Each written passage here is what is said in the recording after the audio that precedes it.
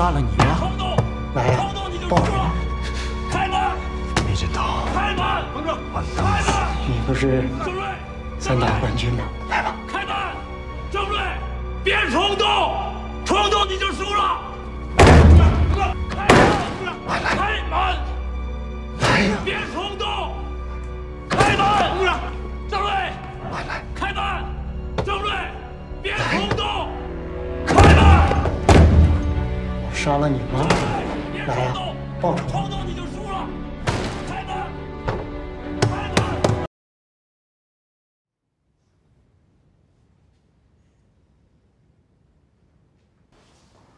门！ 人带来了。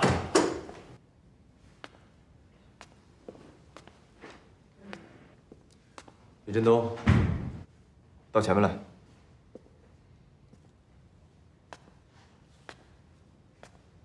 这警官，把手放到黑板上。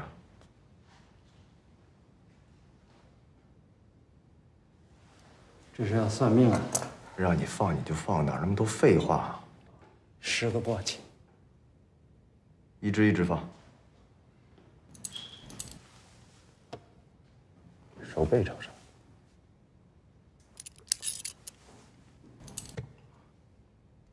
手指分开一些。好，别动。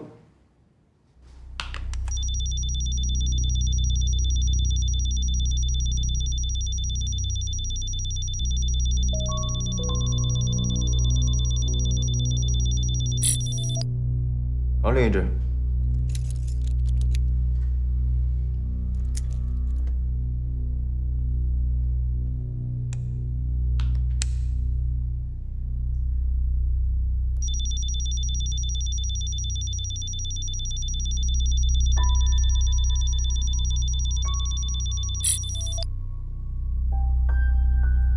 行了，回去吧。陈警官，让你回去，你没听见啊？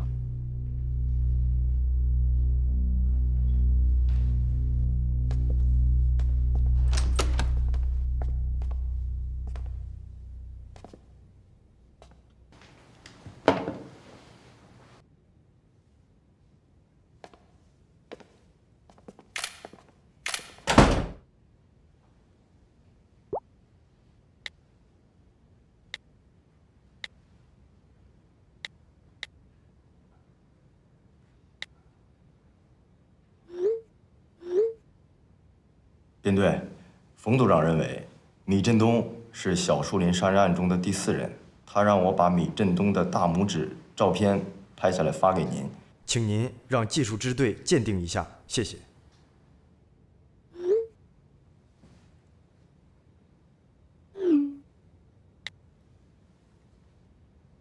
太好了，马上鉴定。牛逼！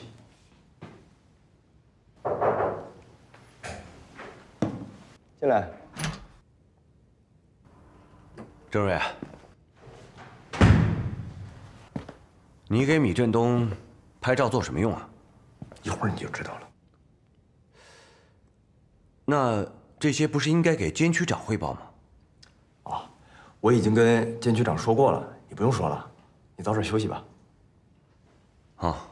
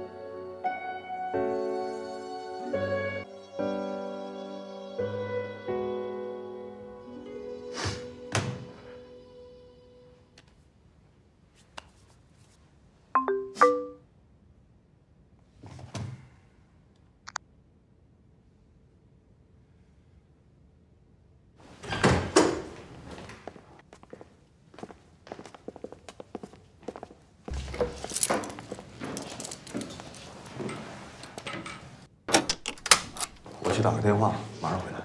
啊，郑警官，您找我什么事情？老实待着。快30岁的人了，这点小事还要叫爸爸来？你胡说什么呢？我猜郑警官是要把冯组长叫回来。不知道我猜的对不对？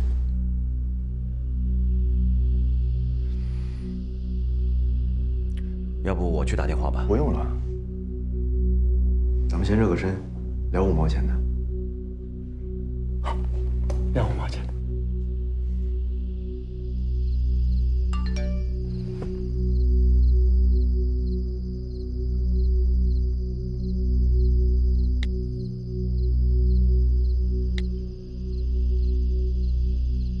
老冯，刚才我已经把米振东大拇指甲盖的鉴定结果发给郑瑞了，跟沈广军手机视频上的那个指甲盖完全吻合。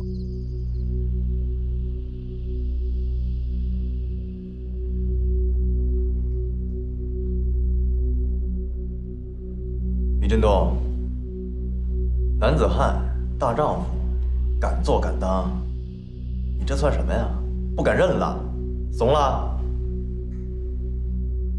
郑警官，我不知道你在说什么。你已经看到了，你的左手大拇手指出现在了沈广军的视频里。在这种情况下，即使你什么都不交代，即使你一句话都不说，我们也一样能给你定罪，是吗？我坐了1年多牢，好歹懂一点法。你说的这个事情不成立。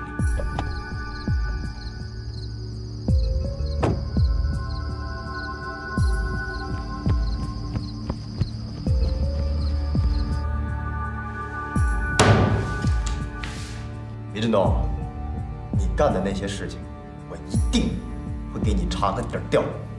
你为什么离婚？为什么放弃假释申请？你难道自己心里没有数吗？你知道你自己出不去了。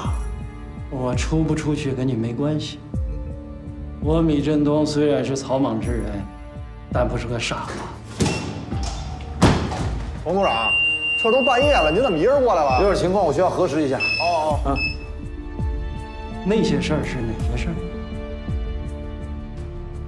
你不会同时开始调查其他案子吧？其他案子也有证据，还是所有的案子加起来只有一个指甲盖的证据？从这指挥证言。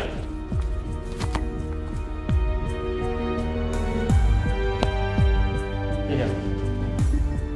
就指甲盖一点大的证据，你能说明什么？能说明沈广军的视频是你拍的，是你用他的手机从你的手机里拍的，所以你的大拇手指甲盖才会出现在他的视频里。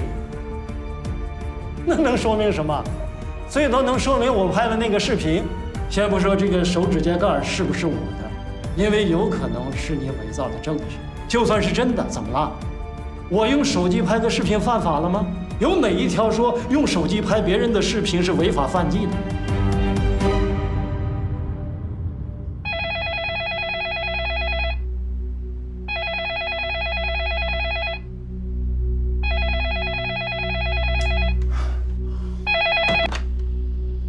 陈舰长，冯组长刚才独自一人进了监狱，往2监区方向去了，而且看样子非常着急，人死疯长。我看是不是出什么事儿了？我马上过去，你赶紧的通知那个狱侦科的那个李科长，还有2监的那个领导，让他们带点人过去。哎，让李科长带着枪啊！我问你，如果不在小树林里，是不是就拍不了这个视频？怎么不能拍？万一有个人在小树林拍了视频，离开了小树林以后，手机被别人拿到了，又在外面拍了，这种可能性是不是也成立？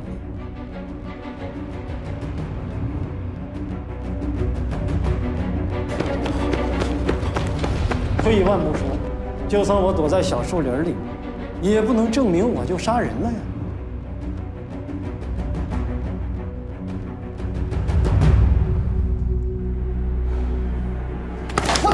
哎，郑瑞，不行，不行，不行！郑瑞，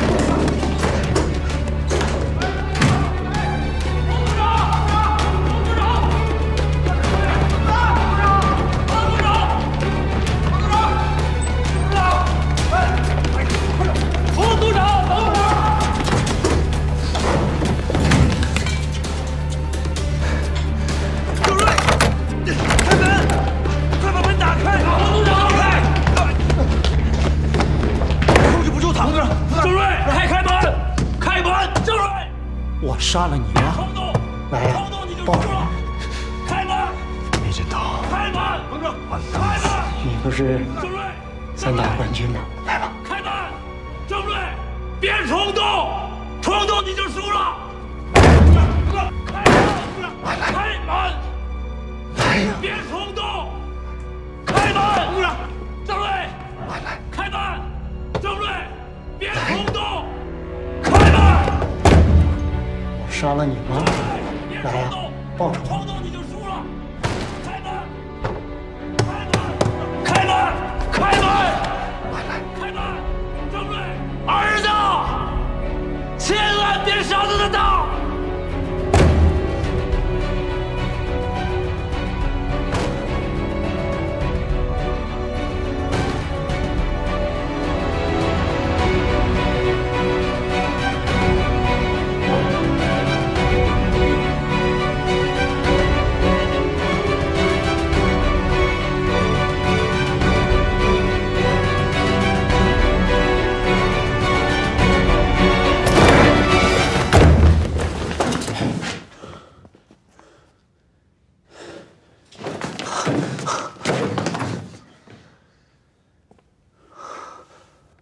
几个意思？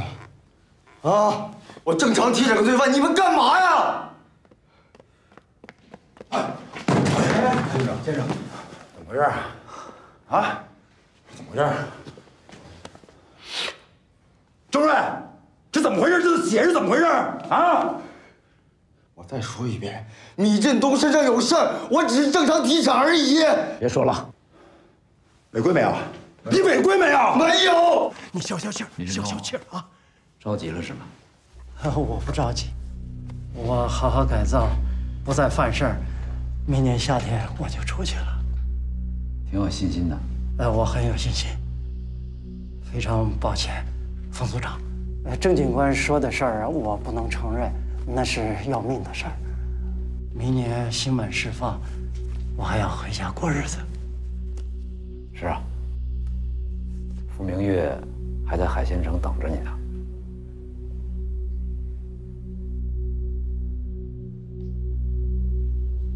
有美好的愿望是对的，但这世界上最可怕的事情是什么？知道吗？不是他已经失去了如花美眷，而是你已经永远被剥夺了似水流年。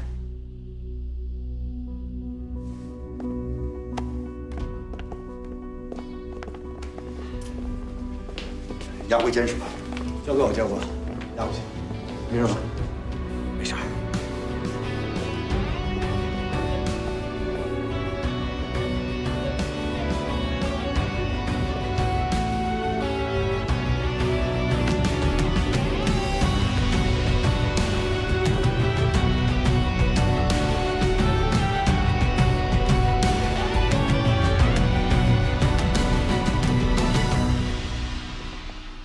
散了。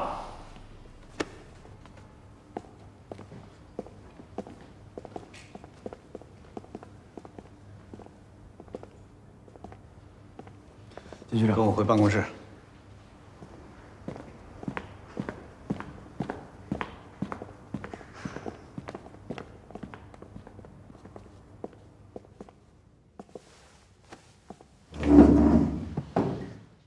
冯森冯组长，我知道您是高职低配，我有几句掏心窝子的话想跟你说，行吗？说，今天你心里想什么就说什么。我陈勇是监狱长，对吧？那有行动为什么不通知我呀？为什么不通知我呀？因为我陈勇也是你的嫌疑对象，对吧？你们检察院了不起啊，专案组了不起啊！我们监狱所有的事儿，你们父子俩就都能给办了。监狱一级组织，一级党委，不如你们父子俩的私事重要是吗？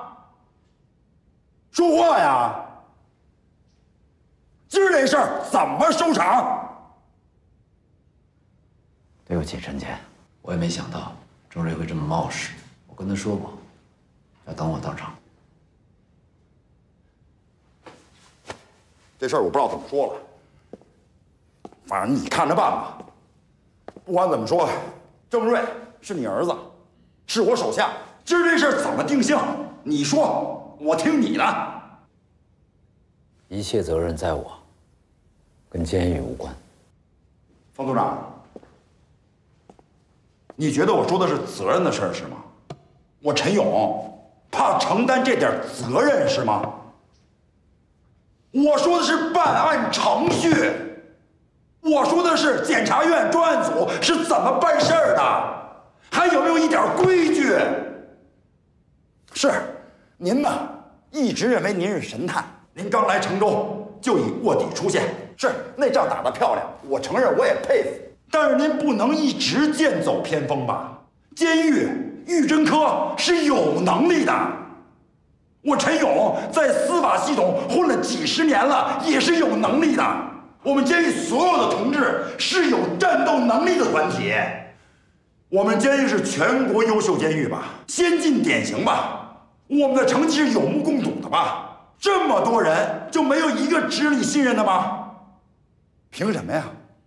凭什么否定我们的能力啊？凭什么事先不通知我们？凭什么拿我们当空气？陈坚，你也知道，我们内部是有问题的。就黄四海随时能跟外界沟通，这本身就说明好。冯组长，您说得好，内部有问题。那您告诉我，您这个神秘的专案组来成州多久了？您冯组长来成州多久了？这么长的时间，即使您不能判定谁是坏人，您至少应该判定谁是好人了吧？我陈勇，监狱长，至少您应该判定我是一个对党、对人民、对法律忠诚的好人吧？监狱里边这么多人，没有一个可信的是吗？啊，对，有一个，就是您那宝贝儿子，就他一个人可信是吗？冯森，你听着，我们监狱是合格的，我们所有的干警是称职的，我们监狱对罪犯的改造也是世界一流的。冯组长，您应该知道吧？中国是世界上重新犯罪率最低的国家之一，这么多年以来，我们保持在6%到8%，而世界上那些西方的先进国家呢，他们的重新犯罪率是20%到30%，有的甚至达到50%到60%。我们常州监狱所有刑满释放人员，他们的重新犯罪率是3%。3%是什么概念？您知道吗？是什么水平？是世界一流的成绩啊！这成绩是怎么来的？那是我们监狱所有的干警用无比的忠诚，用100倍的心血，默默奉献换来的。凭什么？我就想知道你凭什么？我们监狱所有的干警都是你的嫌疑犯呀！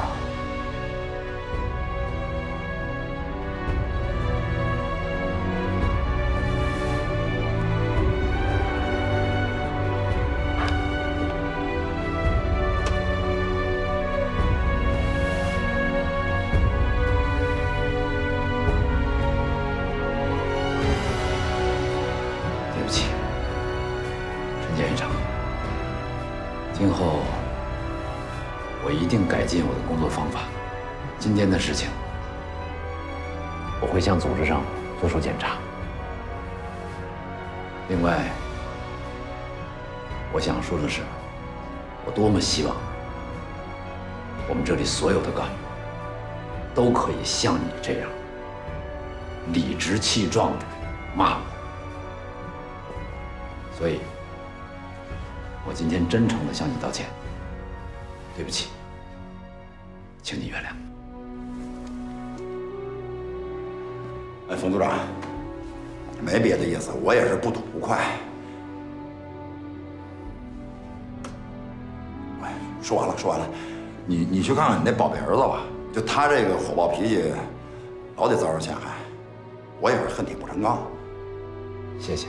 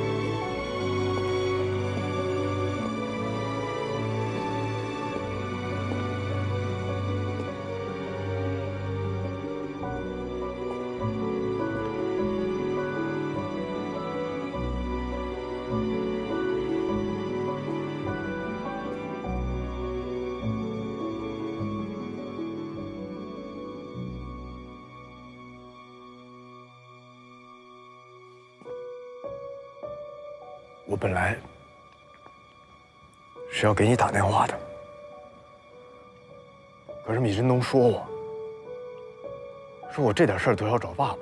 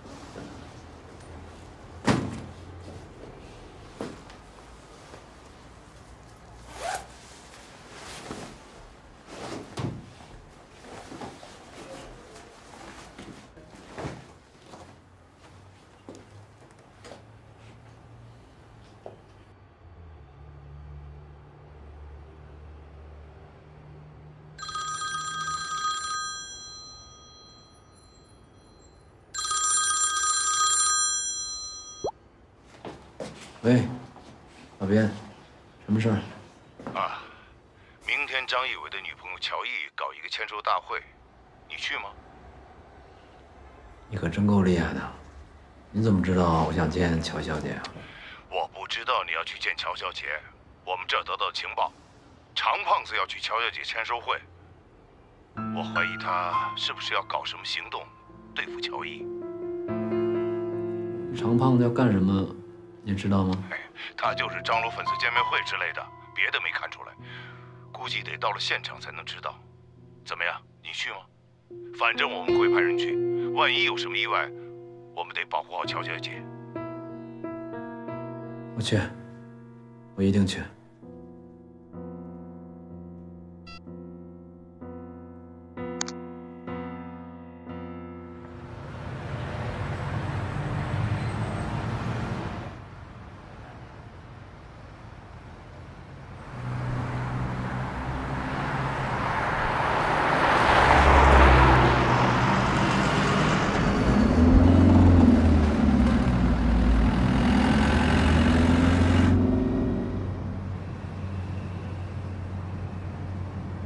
编队，省网社好像在跟着咱们。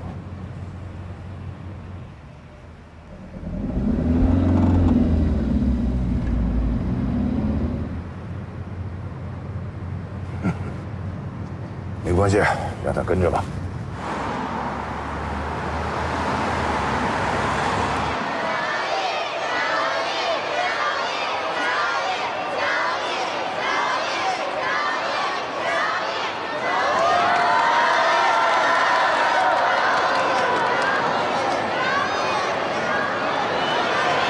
粉丝们都很热情，大家一定要注意一下现场的秩序。好了，先安静一下，安静一下。尊敬的各位读者、各位粉丝朋友们，我们的签售会正式开始。冯孙进来了，都给我打起精神来。乔伊小姐的新作《梨花碎语》呢，现在已经被星海传媒购买了改编权。据说编剧们正在进行创作，不久之后就要进入到拍摄当中了。这次星海传媒呢，将会启用他们的当家花旦和爆红小生组成最强 CP。我相信乔伊小姐的这部作品一定会成为一部大火的剧作，大家说是不是？下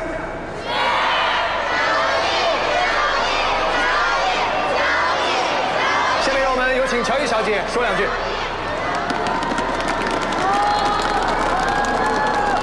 大家好，我是乔伊，非常高兴，非常激动，能在这里和大家见面。我这本小说现在已经卖出了300万册，我个人认为我自己的水平是非常有限的，能有这么好的一个销售量，非常感谢这个波动网给我的大力支持。小姐，我能问您个问题吗？那您问吧。小姐，首先我觉得您刚才说的特别对，可是您自己真的不清楚您到底写这东西是个什么玩意儿吗？我的意思是说呀，您这本书是你自己写的吗？这位先生，这话什么意思啊？这位先生，我不太明白你是什么意思啊。你这装的太像了，你抄袭了别人的东西，怎么就这么心安理得呀？然后还能站在这个小舞台上冠冕堂皇的把自个儿装的像一个正经的作家一样，佩服，了不起，真的。像这种活动我参加的少，像这种情况经常出现吗？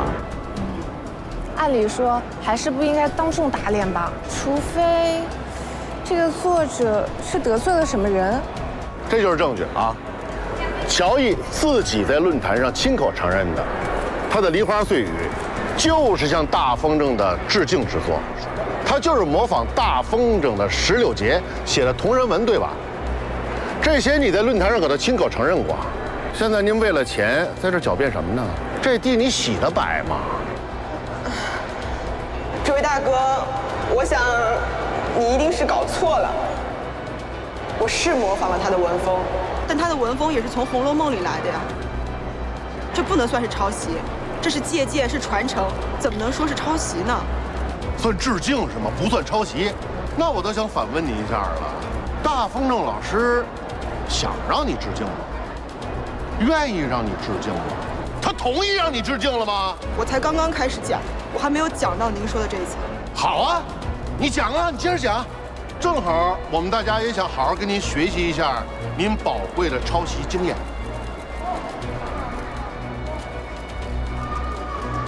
我认为，写作创造找灵感是一种乐趣。我不可能去抄袭别人的作品来拼凑成为自己的作品，那样太丢人，太没有必要了。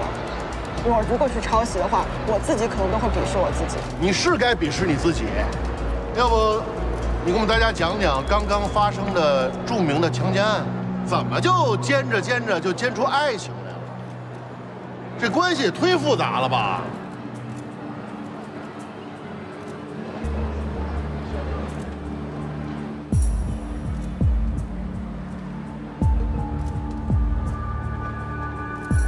说说呀，怎么不说了？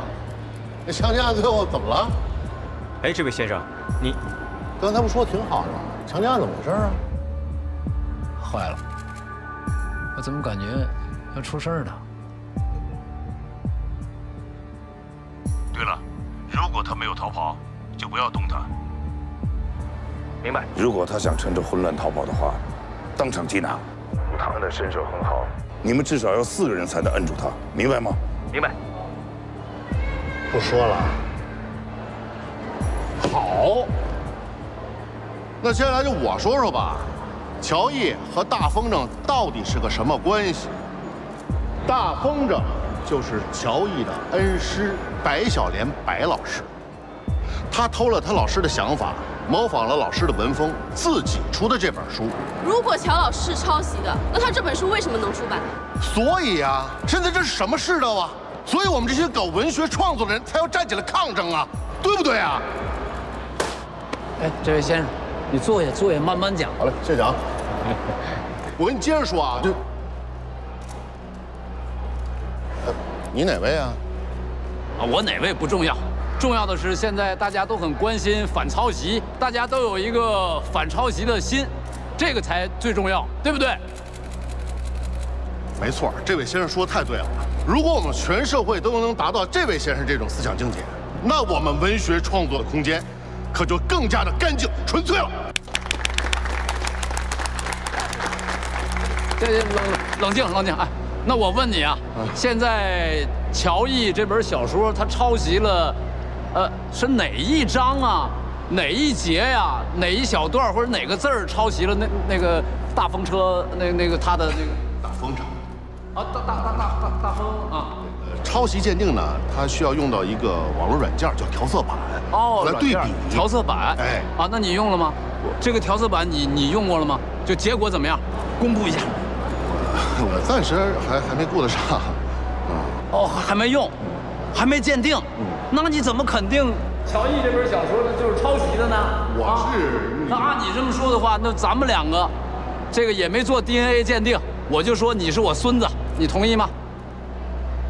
骂谁是孙子？哎，你怎么骂人呢你？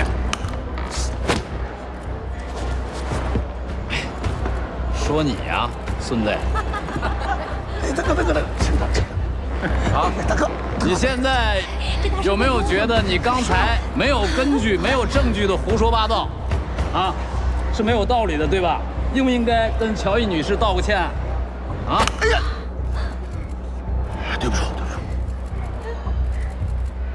行嘞，误会啊，误会。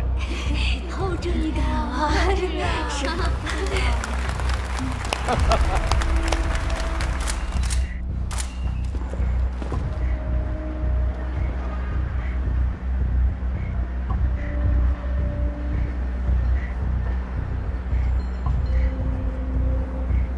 老毕，不至于吧？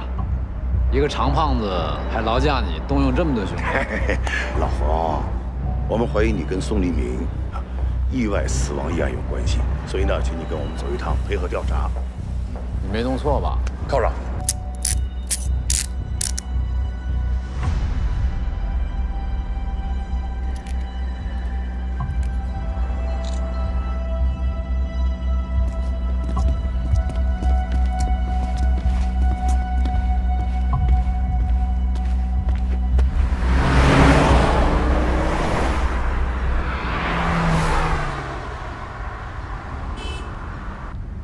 老边，到底什么意思啊？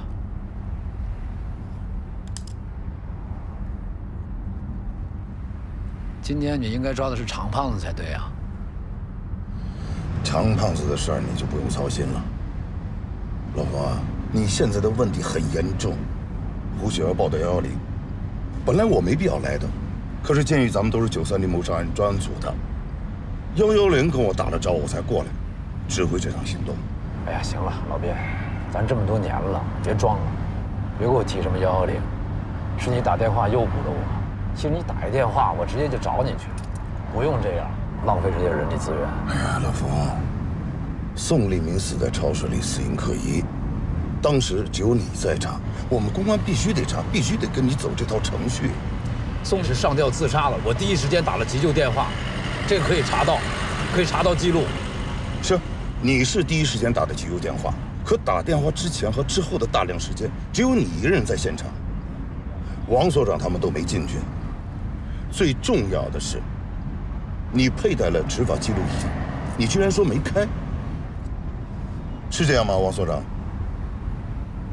老冯，事到如今，我必须实话实说的。你拿走我执法记录仪，到最后你说没开，这是一个老同志的作为吗？你没开也可以，你把它给我呀。你又说丢了，现在这个执法记录仪哪儿去了？我里外说不清楚啊。王志军，你大爷的！我现在就想要我的执法记录仪。我在超市里不是跟你说了吗？是啊，东西呢？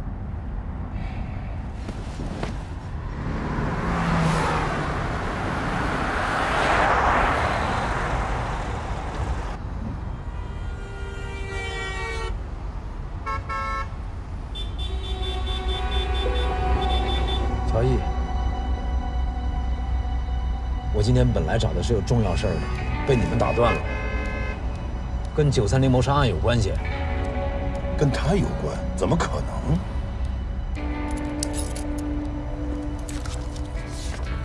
这个非常重要，我必须要跟他面谈。老冯啊，这个我现在不能答应你。那我们一起去见张有成行吗？一起见张书记，让他决定好不好？老边，别犹豫了，你知道我身上有重要的事儿。再说现在不能确认我是谋杀宋丽敏的嫌疑人吧？疑罪从无，就不能对我这样啊！志军，你下去把乔毅接下来。老边，把手铐给我打开。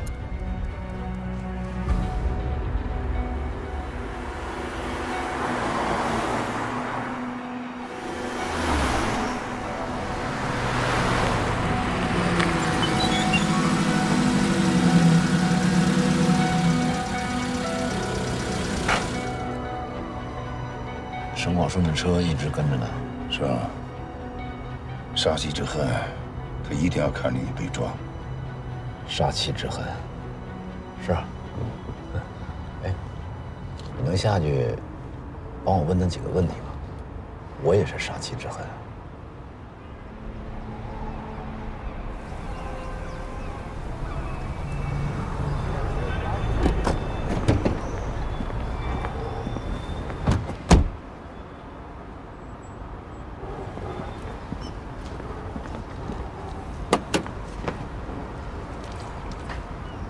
怎么了，郑广山？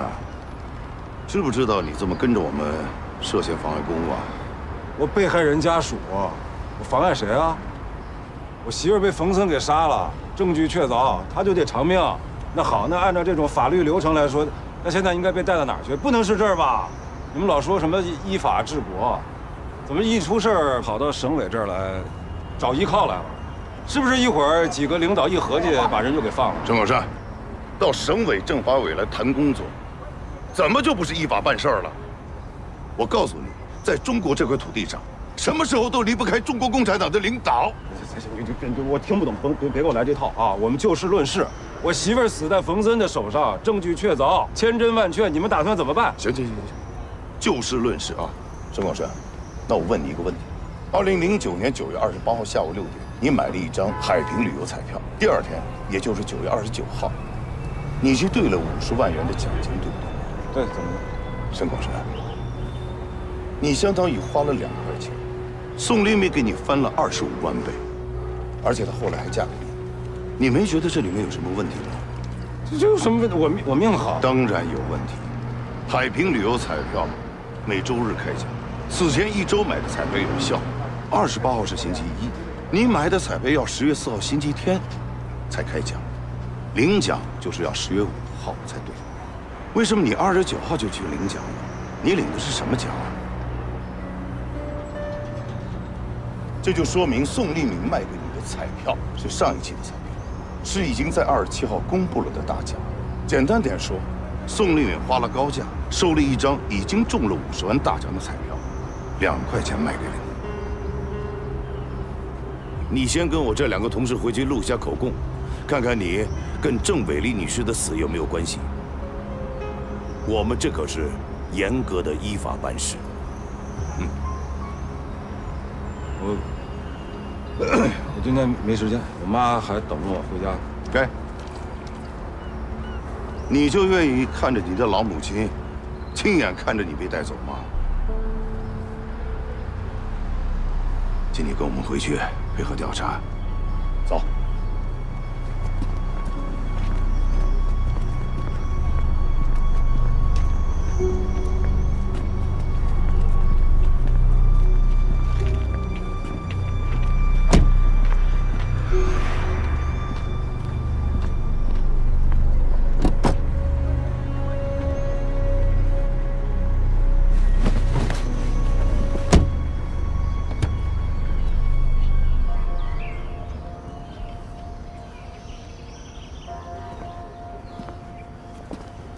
陈秘书，哎，编队，哎，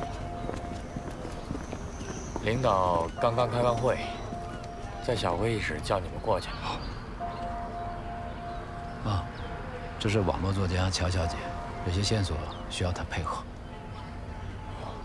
领导的意思是叫你们先去谈。乔小姐，那你跟陈秘书走，然后找个地方等一下。好的。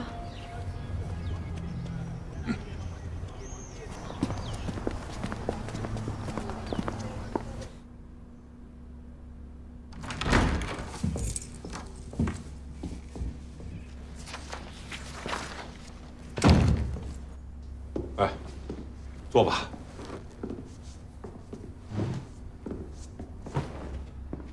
张小姐，陈秘书都跟您说了吧？啊，我们公安有自己的程序。既然冯组长有嫌疑，我们不得不。国立啊，你和冯森都是我们专案组的人，这个专案组既查沈广军，也查黄四海，而且这2个案子越来越发生了某种关联。你不觉得在这个时候，冯组长涉案很蹊跷吗？我当然知道，可是胡雪是普通群众，他已经报案，有报必究，我们没理由不采取任何行动吧？事件的核心就是那个执法记录仪。冯森，执法记录仪，你能不能交出来？交不出来。